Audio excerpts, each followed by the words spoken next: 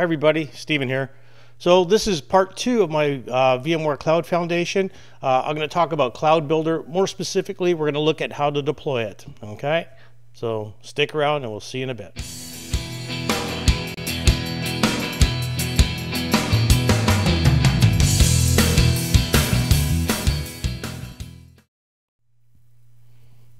Hi everybody, thanks for sticking around. So what we're going to do in this one is we're going to take a look at the VMware Cloud Builder. More specifically, we're going to look at how to deploy it. I'm going to be using VMware Workstation. This should be a short video. It's not that difficult, to be honest with you, but anyways, part of our series. Now, I always like to say this at this point.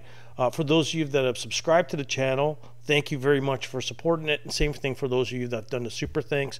Again, 2 thumbs up to you all, right?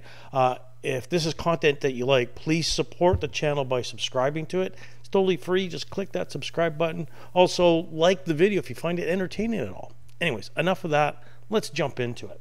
Okay, so let me just jump over to my iPad real fast here. So Cloud Builder is basically an appliance that you deploy here, okay? And Cloud Builder allows us to do the bring up process to deploy our management workload domain. And that management workload domain contains your vCenter server, your NSX management cluster, and the SDDC manager, okay? So right now we're just focusing on this. This will actually have a connection to my management network that my ESXi hosts that I will deploy later. That'll have a connection to it. So I need to make sure that I have an IP address for this, a static IP address. I also need to make sure I got forward and reverse lookups. I also need to set up NTP. And one of the things I notice, again, so the validation process doesn't complain, is if you're using a certain NTP server on your host, it should be the same NTP server on the appliance. Okay, I've actually did it with 2 different ones. It worked, but it complained. All right, so let's go ahead and do this. So let me get this screen up here. And all right, so what I'm going to do is I'm using VMware Workstation, and I'm going to deploy the Cloud Builder appliance from there. Now, in a production environment, you got to make sure that this machine, if you're going to use VMware Workstation, has got a lot of juice behind it. Ideally, if you can deploy the appliance, if you already have a vSphere host set up, an ESXi host set up, even if it's a standalone, it would probably be beneficial just to deploy it on that, because your server will have a lot more horsepower to handle this. Remember, this little virtual machine's got a lot of software, and we're dumping it across the wire to build our environment, okay? So I'm using VMware Workstation. It's going to work for me. In your production environment, you may want to consider what would be appropriate for you. So let's go ahead and deploy this. So I'm going to go to File, I'm going to go Open. I'm going to Fly by Cloud Builder Appliance, and I'm going to open that. Again, you would read through the license agreement, okay, carefully, all that wonderful stuff. I'm going to accept it. I'm going to go next. Now, you just give this is just your virtual machine's name. I'm going to call it Site A-Cloud Builder, whatever, okay? That's just the name of the VM that's going to be running under VMware Workstation. I'll go next, and this is where you fill in all the information. So I'm going to put in the admin passwords. If you're not sure what the values are supposed to be, you can just hover over these little small I's for information, and you can see that it requires 8 characters and stuff like that. And you'll see that coming in a little bit later on. So I'll type in my admin password. Oops.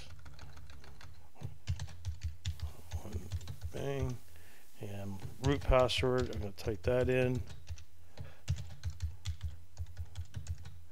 Again, you're given these names. What's the host name of this? Again, if you just click over here, or you just hover over, just the host name of the appliance, it's Site A-Cloud Builder. Site A-Cloud Builder, okay. Now, this IP address. The IP address, let me go back to my iPad. The IP address, again, should be an IP address that's on the management network. You don't really want to go through a router for this. Ideally, you want to be able to plug right into the management network, because remember, you're dumping a lot of software across the wire here, right?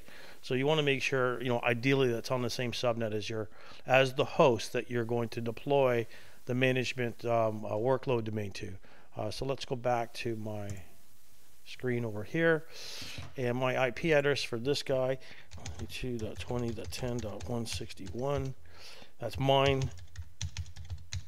And you got to make sure you got DNS forward and reverse lookup set up for this appliance. Again, or else it's going to complain. The gateway it needs, 172.20.10.10. And it's going to test all this stuff during the validation. DNS servers, 172.20.10.10. I only got the one. The domain name, again, you can hover over here if you're not sure. Enter the domain name for this appliance. And again, it just give you an example. Like, so mine's just vclass.local. Yours might be abc.com or whatever.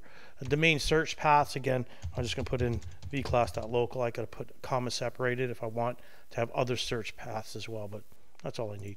And now my NTP servers, ideally when it comes to NTP servers, you should use an IP address. I would imagine in a production environment, you're going to have dedicated NTP servers, so the IPs aren't going to change.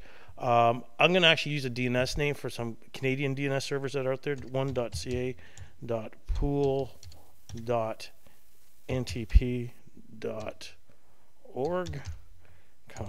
2.ca.pool.ntp.org. Again, these are some DNS servers that are Canadian, and I'm just using them, that type of thing. And that's basically about it. I'm just going to hit that big import button. And this is just going to do its thing for a while, so we'll come back after it's finished, right? It'll probably take about 10-15 minutes, and I will more than likely speed this up at this point. By the way, if you haven't already subscribed to the channel, hey, please hit that subscribe button. It supports the channel. This is how the YouTube algorithm works for these videos, and if you like it so far, hey, hit that thumbs up. Anyways, we'll see you back in a bit. I'll leave this going.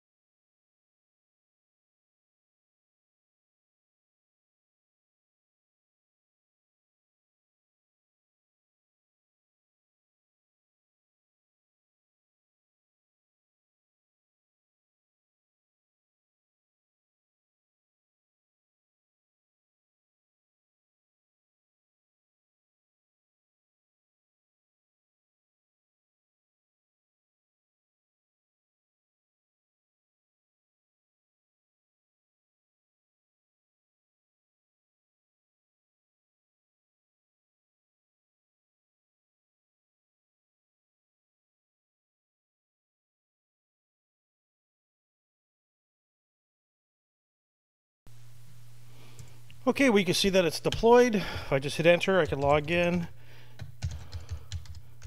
Oh, did I type in the right password? Right.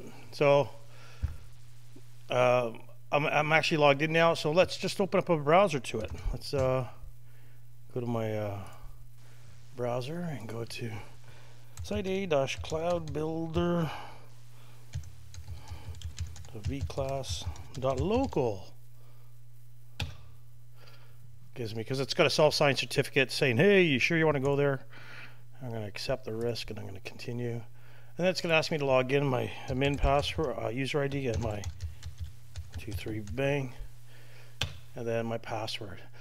Now, it's asking me what platform am I going to be using. I'm not going to continue after this point here, but basically, am I doing Cloud Foundation or am I doing it specifically on VxRail? So I'll be picking Cloud Foundation. I can't go past this point anymore because I need to create that. I need to create that Excel spreadsheet so I can import it, right? So let's just go back to here. So I've deployed my appliance. I got to set up my servers. Let's just assume I've already done that. I now need to do this Excel spreadsheet, okay? My deployment parameter spreadsheet.